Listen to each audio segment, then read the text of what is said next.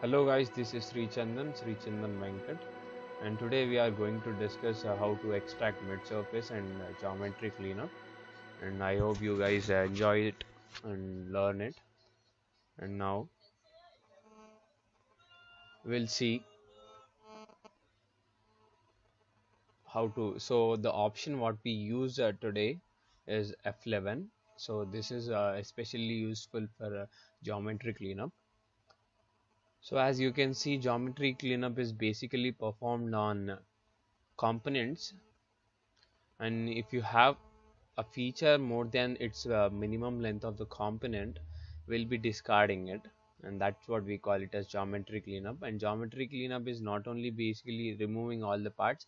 If at all the surface is damaged, we will be able to make it up, and that is what geometry cleanup. So in order to satisfy all the requirements, we'll be doing some toggling and splitting, doing some washers and adjusting the density of points on that, and that's what we will see that in this process.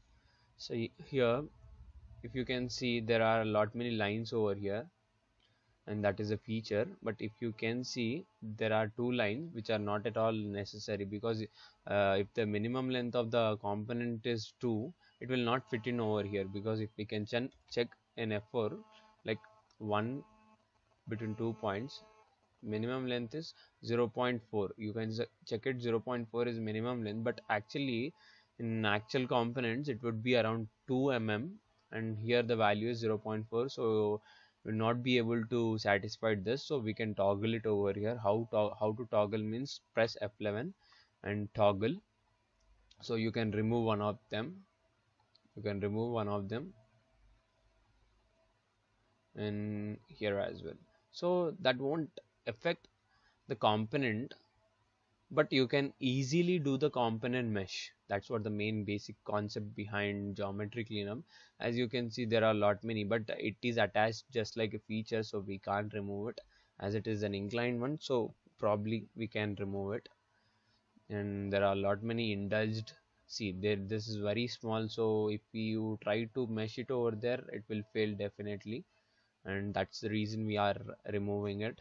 Likewise, we need to remove the parts whichever are basically not needed. That is what our main motto of geometry cleanup is, right?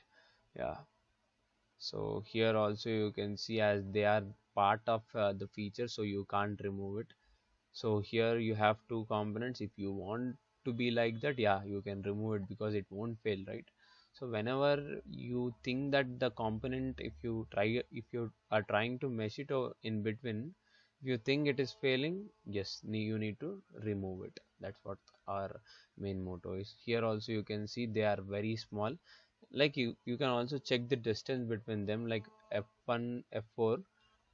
F4 is the shortcut key to find distance between 2 points. Here he is saying 0.9.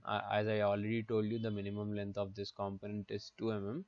So this is 0.9, so that would not be able to satisfy our criteria. So I just need to toggle any of that. So F11, in this F11, toggle. So you can toggle it, toggle, toggle, toggle, and toggle as well. Whenever you are seeing these kind of structures, try to toggle one of them, which are making little complications among. So that's the way you can minimize the meshing lapse. So you can also find it over here. So this would not be a useful one. This is useful. So whenever you are trying to find the minimum distances, you can toggle them directly.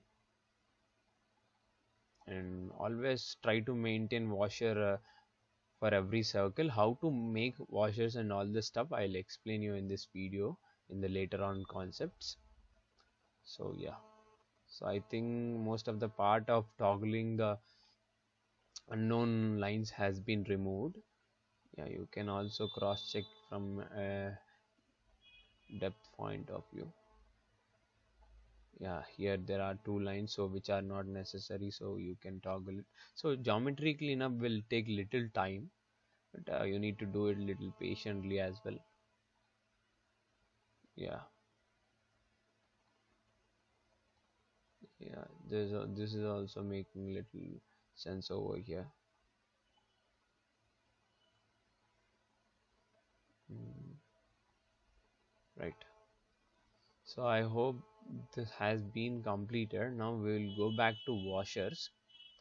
So when we need to do washers, when we need not to do washer means, if, if the washer is basically calculated with a r by 2 distance or a d by 4 distance. You can also find the distance of the circle by pressing F8. So if you press F8 and select the lines from this point and select and press center, so you can find distance between 2 points like this. So one is this one, the other one is this one.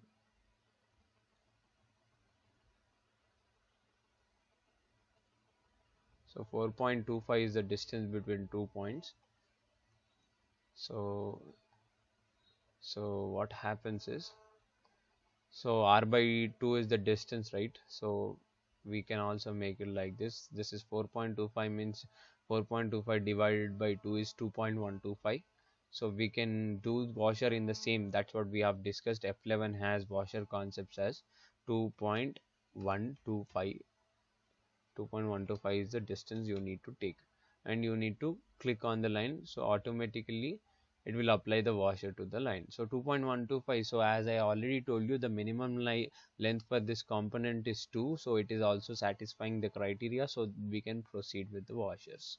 So here also you can apply washer, even here as well, so it is satisfying, right? Yeah.